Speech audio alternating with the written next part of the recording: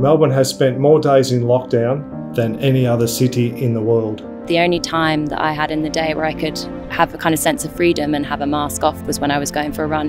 Running got me through lockdown as it was a consistency. We meet with the Crosbie Crew every Tuesday at the Pillars.